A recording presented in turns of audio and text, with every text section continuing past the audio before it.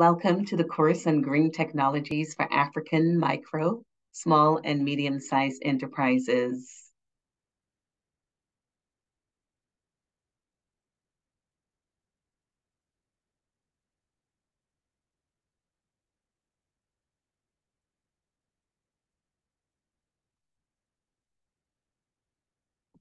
Today, we will cover the third of 6 modules in the course.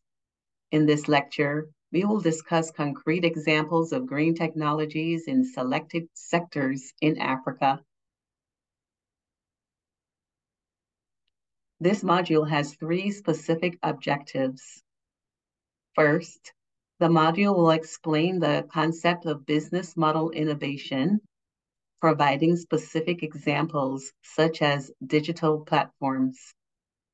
Second, the module will discuss the concept of climate-smart agriculture and elaborate how it can mitigate climate risk in Africa. Third, the module will explore the role of digital technologies in improving enterprise resilience and sustainability in the agriculture sector.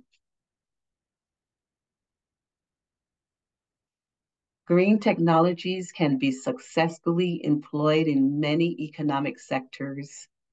Some of the domains where green technologies are relevant are the following: agriculture and agribusiness, renewable energy production and distribution, nature conservation and biodiversity, green manufacturing, etc. Broadly speaking, we can classify innovations into 3 categories. Product innovation refers to a novel products that use new technology developments. Examples are the iPad and electric cars. Service innovation refers to new and improved services or processes. A good example is incremental change through Kaizen, as discussed in our other previous lecture. The third kind of innovation is what we call business model innovation. To understand business model innovation, we must first define business models. What is a business model? A business model is a generic name used to describe the business approach for creating, delivering, and capturing value. Compared to product and service innovation, business model innovation involves significant changes in the following key business model components: the value proposition, which is the feature of the product service offered to customers; the value creation process, which is the operating model of the manufacturing or service delivery; and the revenue model, which is the pricing and marketing mechanism. Business model innovation hence entails significant changes in multiple elements of the business model, including the following: the design of the product or service offering, the organizational process of value creation and delivery, the technical elements of value creation or delivery, and the marketing and pricing process of value capture. Digital technologies have become critical enablers of business model innovation. The platform business model is a major example of business model innovation that is made possible by digital technology. Platforms create value by facilitating interactions and matchmaking between different customer segments and sellers. These include social networks such as YouTube, Facebook, and Instagram. Online marketplaces such as Jumia, Amazon, and eBay, and ride hailing service providers such as Uber.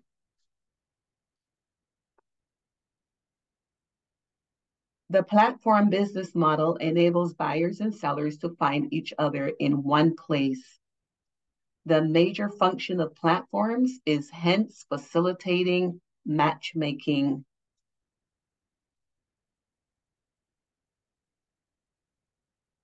Platform business models enable buyers and sellers to find each other.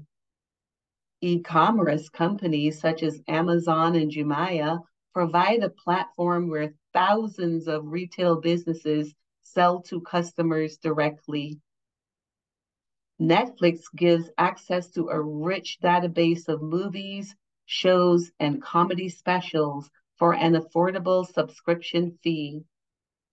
Facebook and Google enable business advertisers to reach consumers.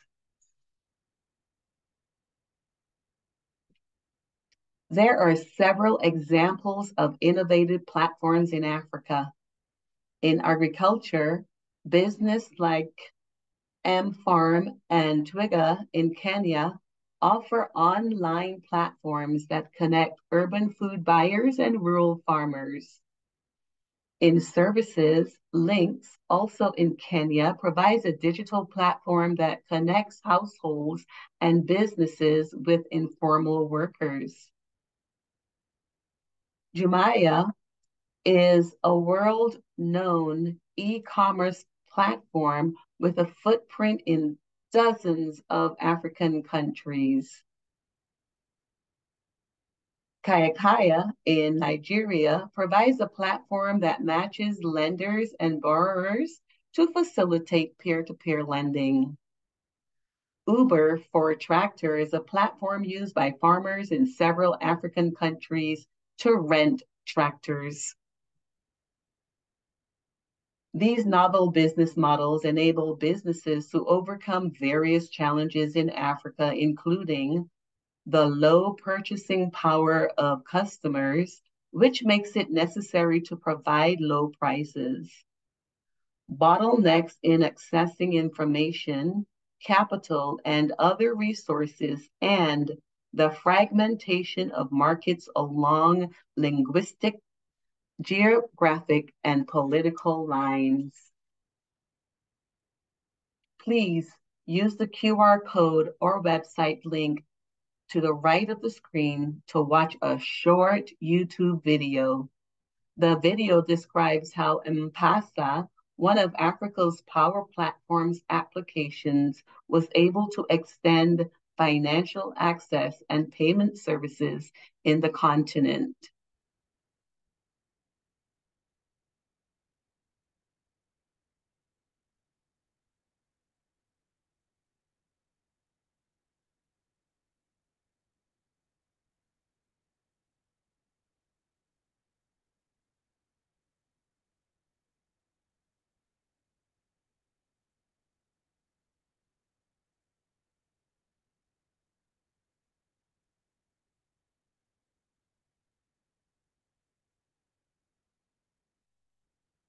As explained earlier, a business model refers to the business approach for creating, delivering, and capturing value.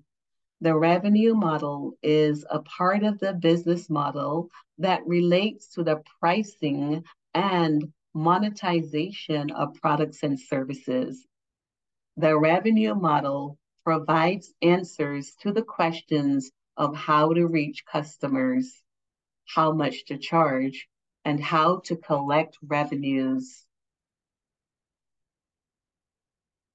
Let's now go through a few innovative revenue models that are used widely. The usage-based model is similar to the way electric and water utilities charge prices based on usage. It is also called pay-as-you-go model as consumers pay per use. For example, the Kenyan firm Mkopa sells solar power kits to consumers following the usage-based model. Every day, consumers pay the day's cost of using the solar kit, which is about 50 cents of US dollars. The money is transferred using a mobile money system of M-Pesa. The revenue model is highly attractive for African consumers who have a low purchasing power. Another type of model is what is called the subscription leasing model. This is a system where customers pay a subscription fee periodically, for example, weekly or monthly. For example, Netflix uses this model to give customers access to its movie database. The consumable model is a revenue model where a customer pays for your product, but also pays ongoing fees for using it. For example, telecom operators provide mobile phones for sale, but also collect subscription fees. HP sells printers, but most of its profits come from selling accessories to its printers, in particular, inkjet cartridges. The bait and hook revenue model involves providing an attractive, inexpensive, or free initial product or service offering. The goal is to encourage continuing future purchases of related products or services.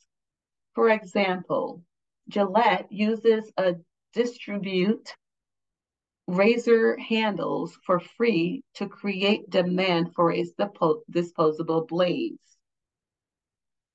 Businesses that adopt this revenue model will initially lose money, but they make up for it in time.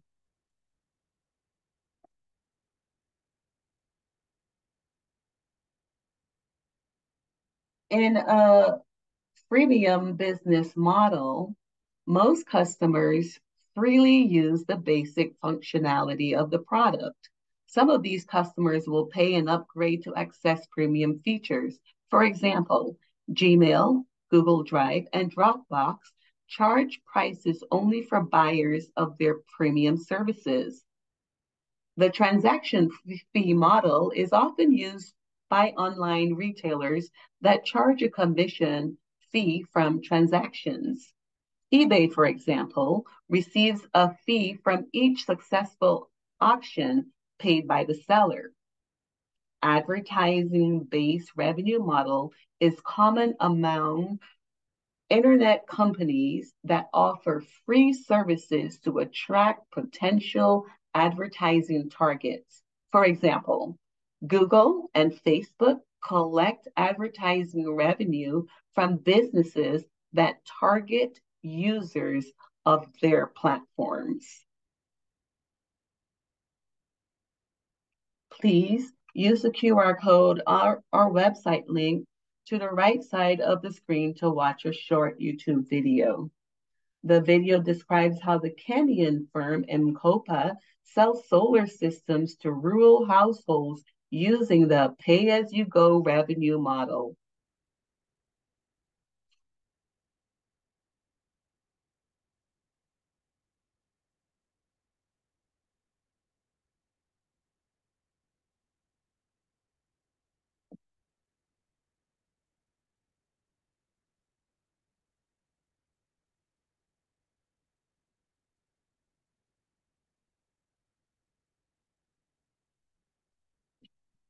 Based on the video you just watched, explain the nature of the revenue model used by Mkopa. Do you see the potential of similar innovations in other businesses? How about some potential challenges?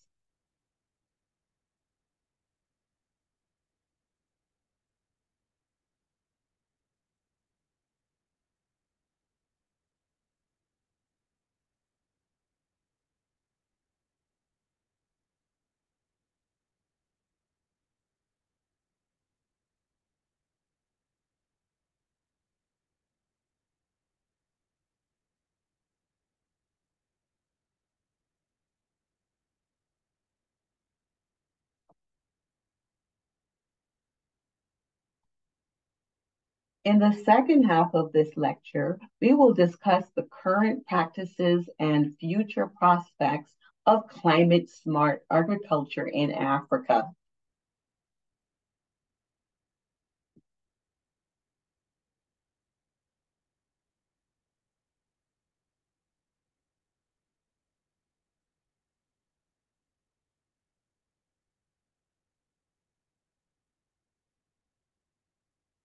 Africa's agricultural sector stands out from agriculture in other parts of the world in a number of ways.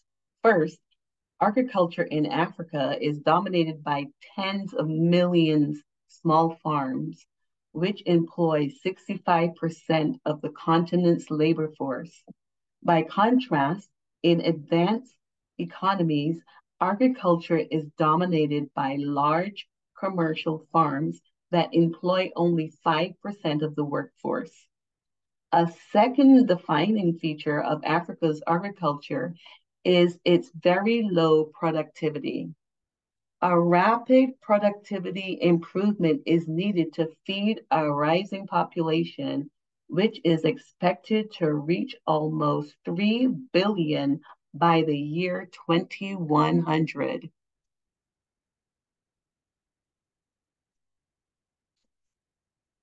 Agriculture in Africa is expected to face significant disruption from climate change. As shown in the figure, agricultural yields are expected to decline by 15% to 35% between now and the year 2050.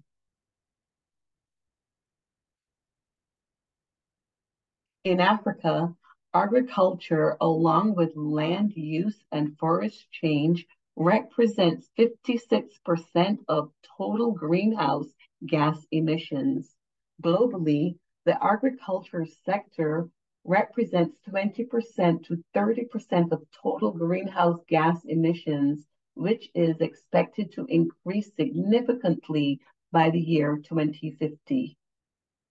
Agriculture is also a major consumer of water, currently accounting for 70% of all fresh water withdrawals globally. Climate change will have significant impact on food security and agricultural production in Africa. Some of the expected changes are higher mean temperatures, lower mean rainfall, increased variability in temperature and rainfall,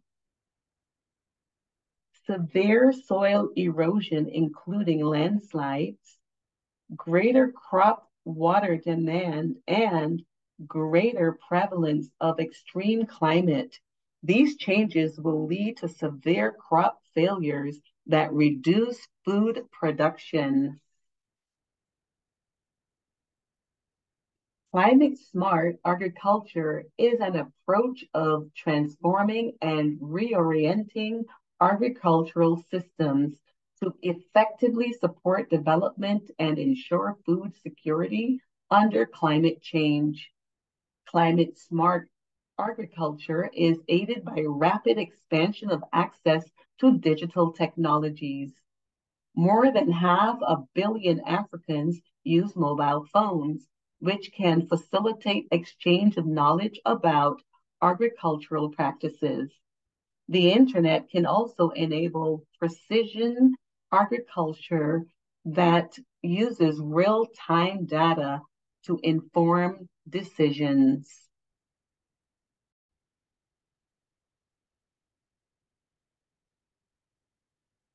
Sustainable productivity to ensure food security without further depleting or polluting water and soil resources. Enhanced resilience of farmers by reducing their exposure to climate risk and building their capacity to adapt with shocks and longer term stresses. Climate change mitigation by reducing emissions per unit of product, reducing deforestation, and managing farmlands in a manner that captures carbon. Please use the QR code or website link to the right of the screen to watch a short YouTube video. As outlined in the video, a number of measures are needed to make climate-smart agriculture a reality. Expanding the evidence based on climate-smart agriculture, improving policies that support climate-smart agriculture, empowering local institutions, and combining new financing options.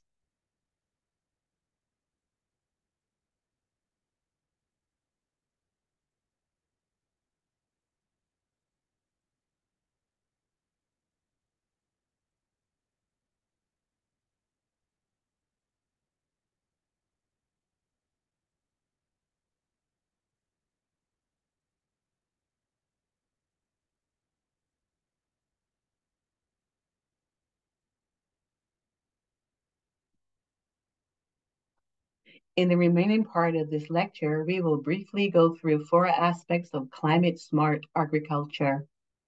1, improved agriculture practices. 2, data analysis and remote sensing. 3, adaptive markets and institutions. And 4, agrometeorology.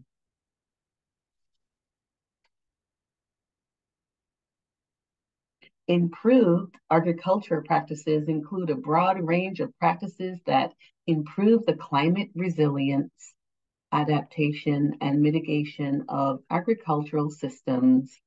Among other things, these practices include integrated soil fertility management and agroforestry systems, diversifying farming by combining different agricultural activities, drought cycle management practices, conservation agriculture that protects and nurtures the soil, sustainable management of pathogens and pests, water and energy efficient farming practices that improve productivity, and new crop varieties that have better disease resistance. Adding value to waste from agriculture is an important element of improved agricultural practices. Agrocentric ventures in Ghana, for example, processes agricultural waste into bioorganic inputs such as biofertilizer, biopesticide, biochar, and animal dietary supplement. These reduces dependence of synthetic fertilizers that damage soil. Another example is WeFarm, which provides a toll-free peer-to-peer SMS service that allows farmers to get relevant and timely farming advice and guidance.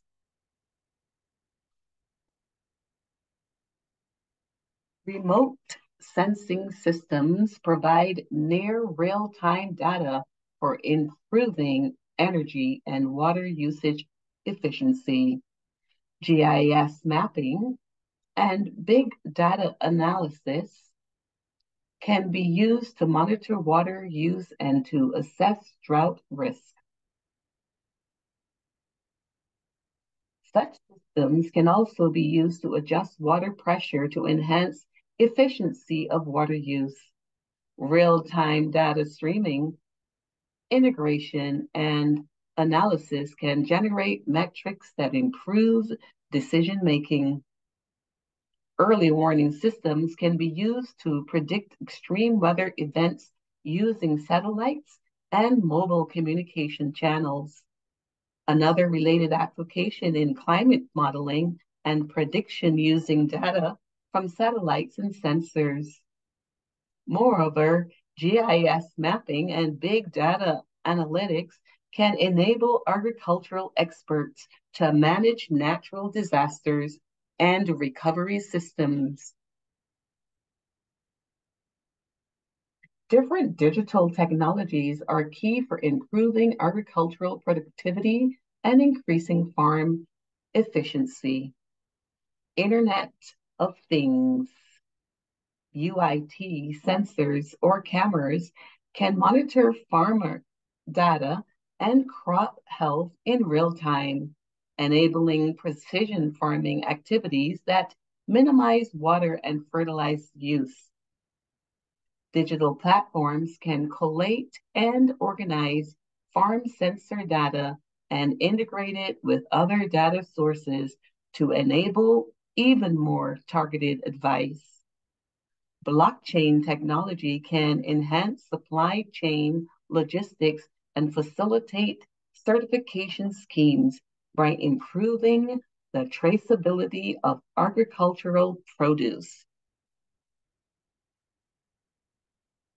The third domain of climate smart agriculture is improving markets and institutions. As climate shocks become more common, there is a need to protect farmers from climate hazards by providing them with affordable insurance coverage. Index-based weather insurance supported by ICT tools can be used to protect farmers from extreme weather events. It provides rapid compensation in the event of natural disasters such as wildfires, droughts, and floods. Governments can subsidize premium payments to support poor farmers.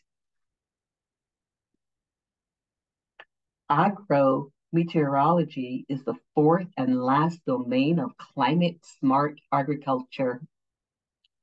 Agrometeorology is the provision of specific agricultural advice from each farmer or village based on its own rain gauge and other climate information. Climate data, crop information, and soil information can be augmented by a simple crop model to provide tailored farming advice.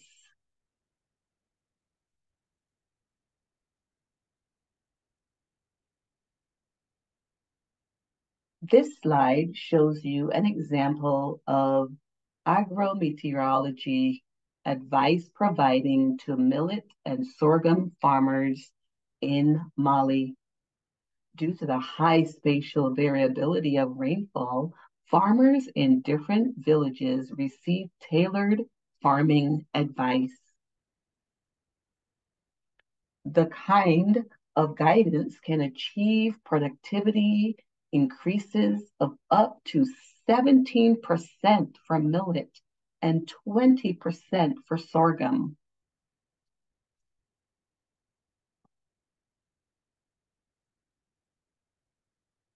Based on our discussion thus far, please address the following questions of reflection. Mention at least 2 examples of climate smart agriculture that are in use in your country. What kinds of challenges do businesses face in implementing climate smart agriculture?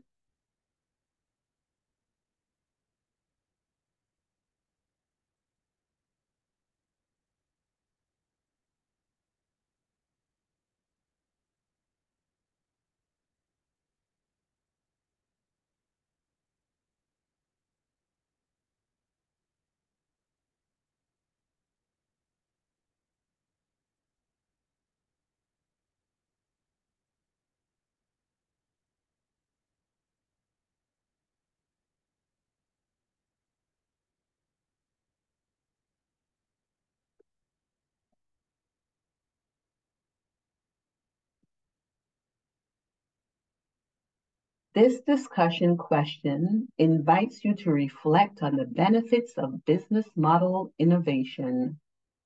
The question will be posted on the online discussion forum.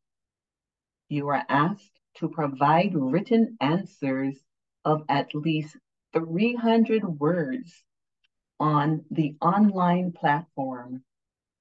This exercise will be a part of your final project that should be submitted at the end of this.